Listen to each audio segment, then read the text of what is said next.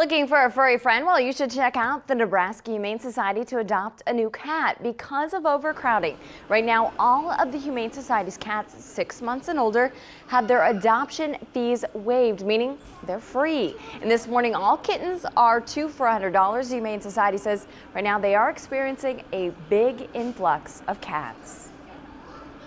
During the spring and summer, shelters across the country just get inundated with cats.